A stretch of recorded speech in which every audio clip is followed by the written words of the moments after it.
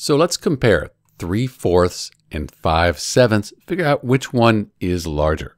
So to do that, we could just divide 3 by 4 in a calculator, get a decimal, divide 5 by 7, get a decimal, and compare those. Whichever one is larger, whichever decimal is larger, that's the larger fraction.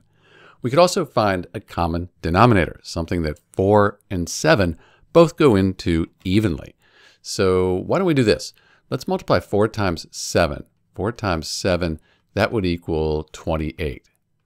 And then down here, 7 times 4. That equals 28. So now we have that same denominator. Once we get the numerators, we can just compare them and see if 3/4 is greater than, equal to, or less than 5/7. We can't just multiply the denominator, though, by 4. We also need to multiply the numerator by 4. That's because 4 over 4 is 1. So we're multiplying by 1. Don't change the value, just the way it's represented. 5 times 4, that's 20.